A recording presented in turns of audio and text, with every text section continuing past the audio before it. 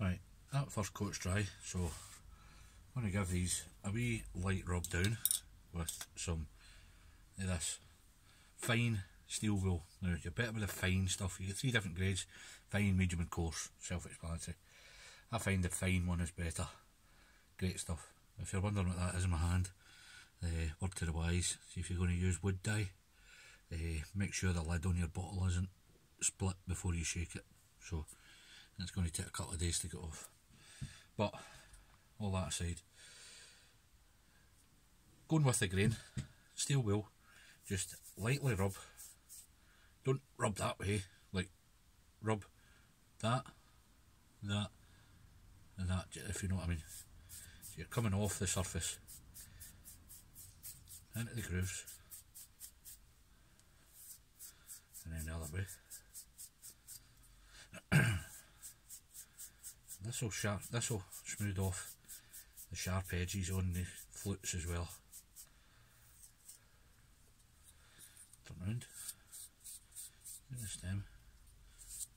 Just make sure when you're doing things like this you support the body so it doesn't split the balsa, because it is, as you know, quite soft. So rub and make sure I'm getting right into the flute.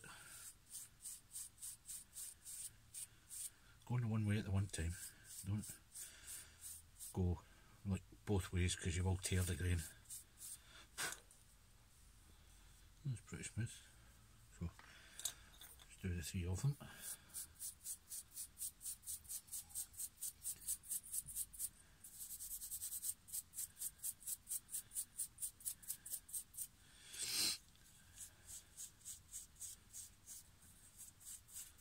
And again, more care taken at this point, or at this stage, will make for a better end result. As with everything in life, preparation is key.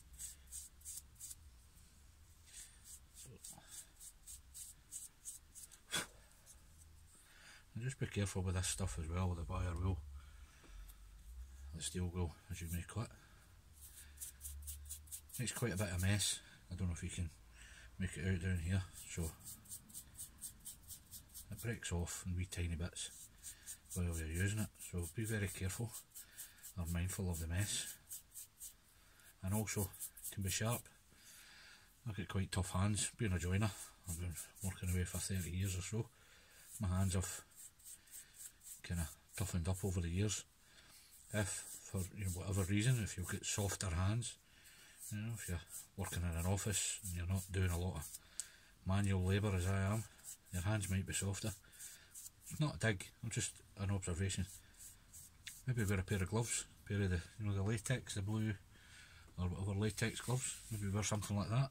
That might help you. So that's A3 rub down. What I'm going to do before I start putting the next coat of sealer on, I'm going to get that together. Can you see that? That's just what's come off of the 3 floats. Quite a bit, isn't it? So, being the tidy person I am, on the floor. Right, next coat. Let's give that a wee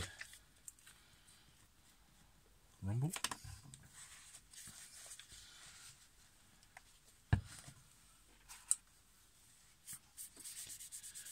Again, into all the grooves. You fold the paper over a wee bit just to get in. Obviously it's a wee bit more straightforward with a normal shaped float body, but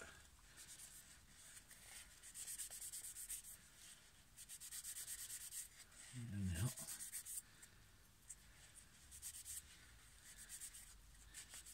Don't worry if you get it in your fingers, it washes off pretty easily.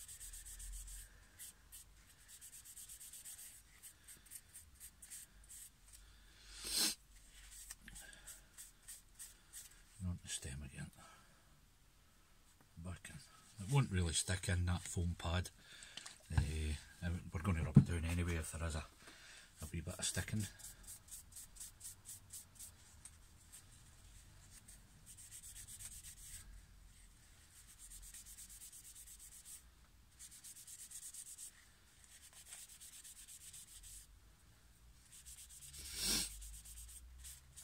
It's getting cold out here. Fires, wouldn't it? So stoke the fire up again. 1, 2.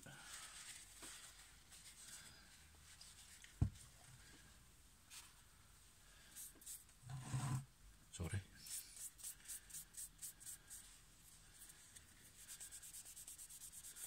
Now if you were going to dye this body, or as, you know, any body, I would hold off with the sealer until you've dyed it. Again, personal preference and experimentation. Sometimes sealing it and then putting the dye on it gives you a different effect. Just another wee thing to try. Yeah, that's 2 coats on them. So again, let that dry up and we'll give it a rub down and a 3rd coat. Right, I've taken the liberty of giving it another coat and another rub down while we were off the camera there. What I'm going to do is I'm going to paint the stem, the bottom stem, a dark colour. So these are the colours I tend to use for small work like this. You don't need big massive tubs of paint. So this is one I like. There's a lot of cracking colours in this for us using or making traditional style floats. Revel Aqua Colour, water based acrylic paint, very easy to use, 2 coats usually suffices, washes off in water, no mess, all that jazz. Missus doesn't complain about the smell. This one I'm going to use today is black green, if you can see that. Now for those of you maybe familiar with the old Harcourt floats, this is about as close as you'll get to the stem colour at the bottom of the old Harcourt floats. Cracking colour, great pigmentation, great wee lid, comes off, clips on there, it makes it stand up. It's like a great wee thing, isn't it? So what we're going to do, small brush, load the brush up and basically just apply to the recently sealed and rub down stem. So just making sure you finish at the shoulder.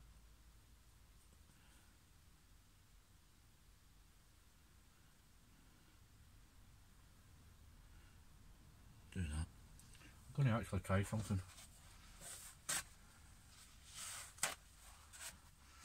For a wee effect on this one.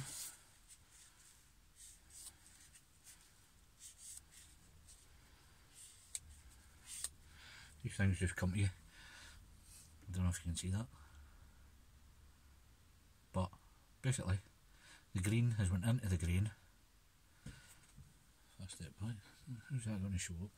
The green went into the grain and it's also stained the stem slightly. There's a wee thing you can do. Just put another wee bit on. Rather than a solid colour.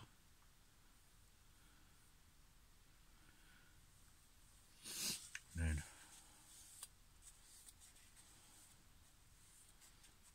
very carefully. There's that.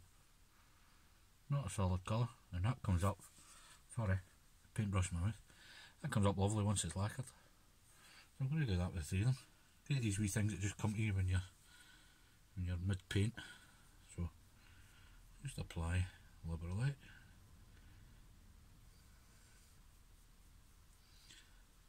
Sometimes when I'm making floats I don't go in with any distinct idea of what I'm going to do. It just kind of develops as you go on.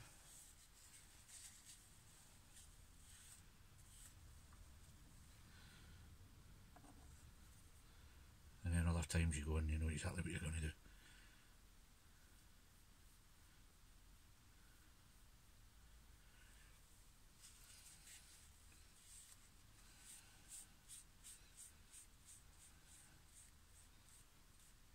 There we go. Nice wee effect. 1, 2, and a bit of paper.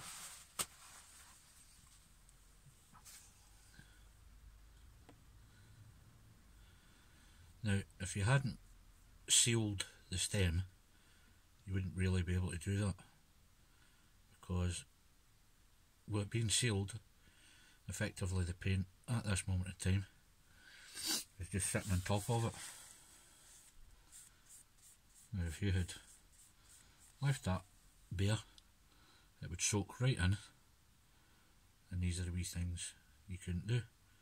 But again, it's all experimentation. Try it.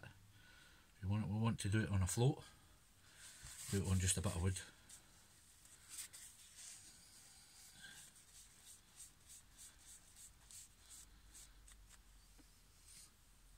Give it another wee bit.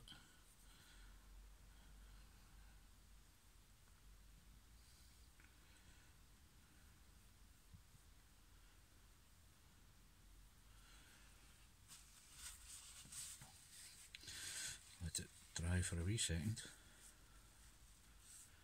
and then gently take it off again. There we go. This is a nice wee green, but not solid colour. So let that dry. That usually takes about 25 minutes. So I'll let that dry. Again, look, can't tell you enough. Lid back on the paint. There you go. So 3 of them are done just now. I will let that dry. No more paint on that. And then I'll paint the tips white first. Okay, see you in a bit. Hi folks, back, and as you can see I've moved inside because it's freezing outside. Going to carry on with the painting and the whipping and whatever on the wee float that I've been making. So without further ado, I'll point you down to the board I have in front of me and we'll get on with it. If I can balance you. Right, there we go. Right, what I've got here is the wee float that I started the other night. So I'm going to paint the tip white. I'm going to do a wee bit of whipping just on the shoulder here. And then I've got another one that I made. I'll do the tip, a wee bit of whipping, do the tip red on that. And then got another one here. And we'll do the black lines around the top. So I'll get on with a wee bit of whipping on the shoulder here between the stem and the body. I'll bring that a wee bit closer so you can maybe see what I'm doing.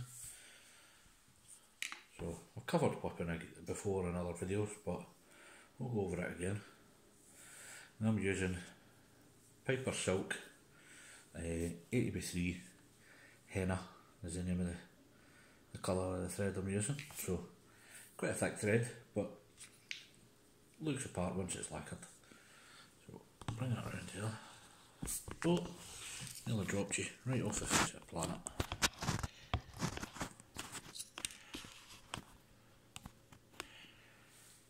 Yeah, that's better. Hopefully you can see that. So just a small bit of colour on the shoulder here. So thread, tag end towards the top of the float. You can see that. Catch it in my hand. And I'm going to catch this just about an 1/8 of an inch below the shoulder. Catch it with my big crazy thumbnail. Bring it round. And then, hope you can see that. Overlap. That way. So I'm actually trapping the thread under itself. And I'll continue just to turn that round the stem of the float for a few turns. Right, I'm going to trap it like that. Using a wee knife. We're going to trim off that tag. Get rid of that down there. And then I'll continue up onto the body. Now, as you approach the body, take a wee slight bit of tension off and it should just ride up onto the body like that.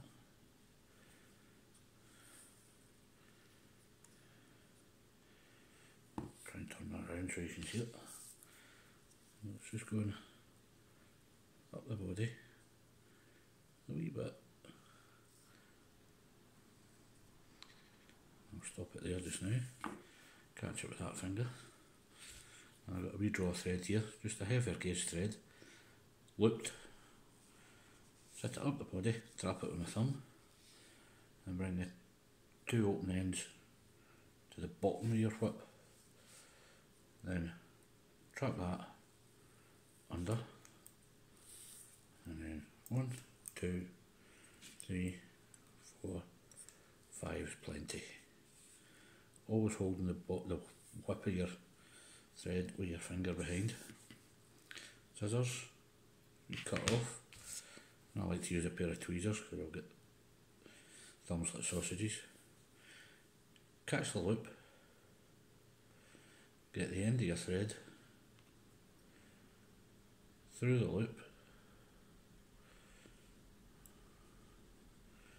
always maintaining the hold on the back of the thread.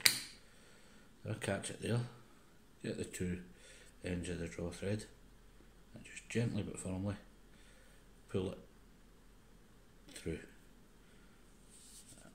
Maybe you can nick up, and I'll just straighten all that, make sure it's straight, it's not too bad. Then you want to get that up there, and then nice and flush, a wee nick. And that's a feature colour. What I'm going to do, I'm going to put a wee tip, black tipping on the end, Piper silk again. This is 4x20 black. So exact same procedure. Just trap it right up tight to the henna thread there. Re-wrap round. And then a couple of wraps to trap it. Don't want much, this is just a wee tiny highlight. So trim off the tag end nice and neat. Draw thread in again. And then 1, 2, 3, 4, 5. Snip. Open up the loop. Pass my tag end through it.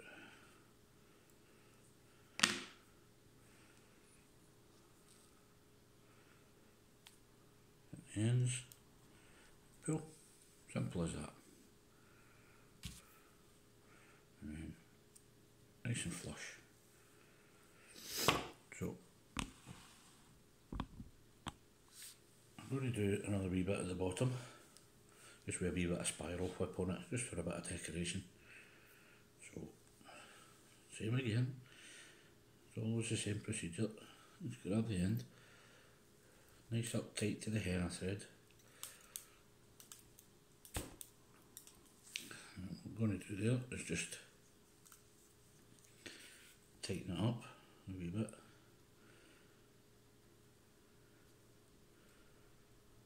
Just to close up any gaps. And I will trim off the tag, get rid of that. Now I'm not going to put the draw thread in this time because I'm going to do it a wee spiral. So just holding the thread at a slight angle. It's probably about 4 or 5 turns. And bring it back into the 90 and form. And so there's 3 turns just now. I'll put the draw thread in, trap it under, and complete the whip. Like so. Same again. Snip. Open that up. And pop the tag in through there. And then the 2 open ends and pull. And that tighten that up a wee touch. That goes like that. Oops, and you throw it away. And then trim that off. So that's a wee bit of decorative weapon on the bottom. Nothing too fancy, just a wee bit of colour. So what I'm going to do now is paint this tip white with the undercoat. So angled square edge brush. This is the tin I'm using just now, but any type of, I use a quick drying undercoat so I can get things done. Emulsion, anything along that line will do. So wee bit on the brush, not too much, that's plenty.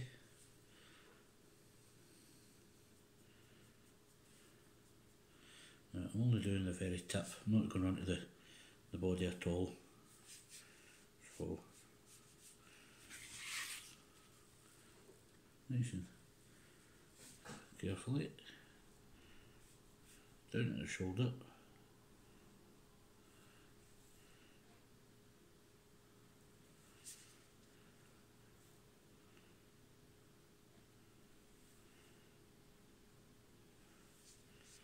Like that.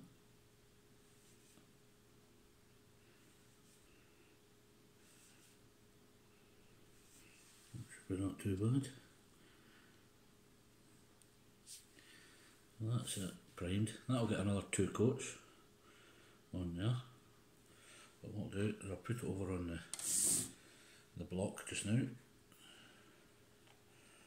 That'll do that. Put that brush in there, out of the way. And then I'm going to paint tip of this one with the red, just to show you. This has had 3 coats of the white, so red paint I use. Artist's acrylic. Pound shop, B&M, Hobbycraft, depends how much you want to spend. Get it at B&M, £1.50 a tube. Decant it into a jar out of the tube. Keeps it a lot longer. Another brush, that's a 1/2 inch brush, square edge, in fact it's a 3/8 brush. So just a small amount of paint onto the brush. So nice and simple. Do the tip first. Get a bit of paint on it. And I'm going to leave a white band between the top of the body and the stem. So using the square end of the brush, nice smooth deliberate stroke. This will take probably 3 coats as well.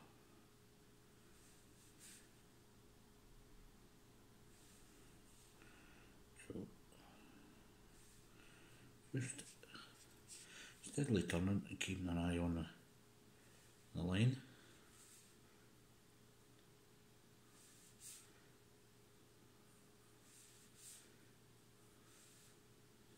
There we go. And get that kind of effect. Okay, put that in the block, and what I'll do is put the lid back on the paint because we don't want any accidents. And I will stop that there just now. I'll go and clean these brushes and then I'll go on to the next bit. See you in a minute. Right, back again. Brushes are cleaned. So this is 3 floats, different stage this one. See, it's got a wee shine on it because I give it a bit of a seal. I'll talk about that in a minute. So I've gave this 3 coats of the red, 3 coats of the white underneath it. We've got the whipping completed here. So what I'm going to do is I'm going to put a wee black line on here, a wee black line on the white there, just the join of the red and the white, and then a black line right at the shoulder. Using 4x20 black thread, again, pipers. So, same procedure again.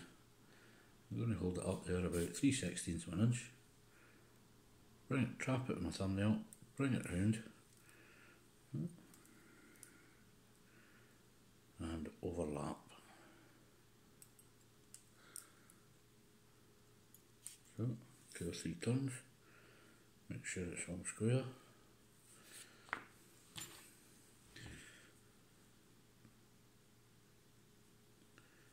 This is really just for decoration. Does help a bit with bite indication as well if you get a wee fine bite and that black line disappears. So draw thread, trap there, and then trap with a whipping thread. 1, 2, 3, 4, 5. Trim. Then just open up the loop. Tag in through, catch it.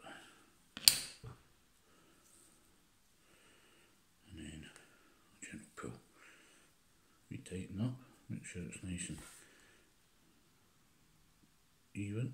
There we go. And trim that off. So just quickly do the other 2.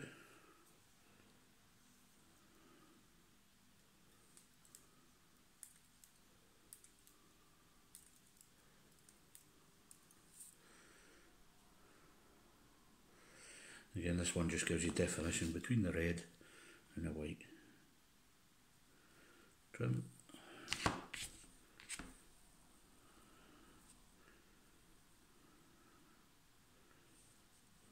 And then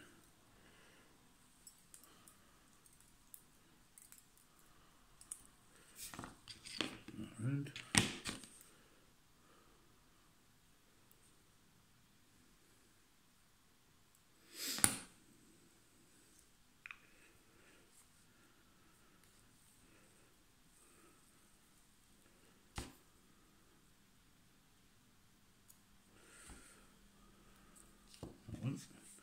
And the last one, if I can find the end of the thread, that's one down the bottom here.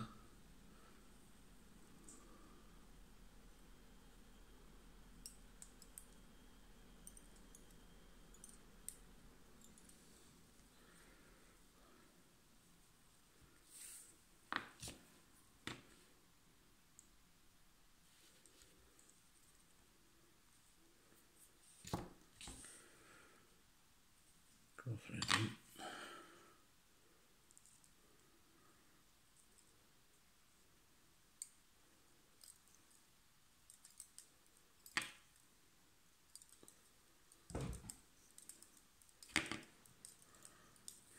Just give that a wee bit heavier there over just to completely hide the joint between the body and the tip. That's fine at that.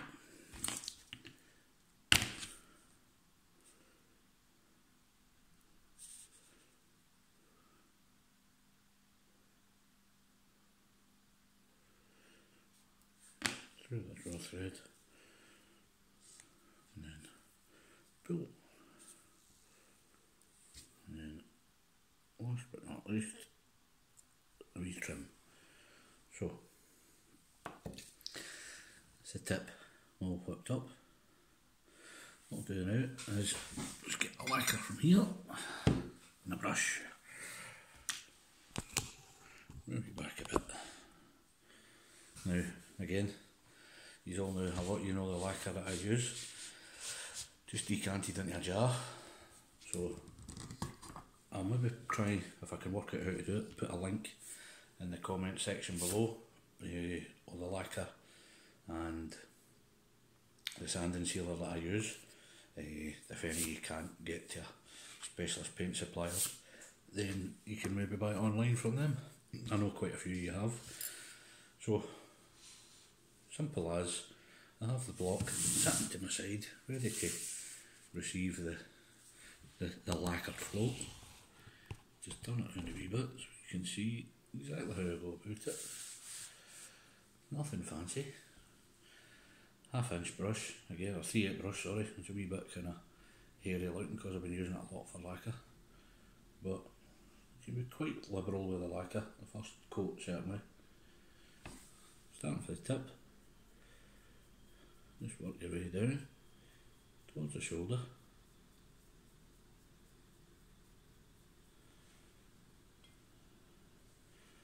And round about. And what I'll do, I've done the tip, so I'll do the body from the whipping up to the tip, from here up. So I always do it in stages. I'll do one half of the float, then the next time I'm putting a coat on it, I'll do that half up that way, next time I'll do it from there down, and then alternate it, so that it's getting even coats, but you can always get it in the pad to dry.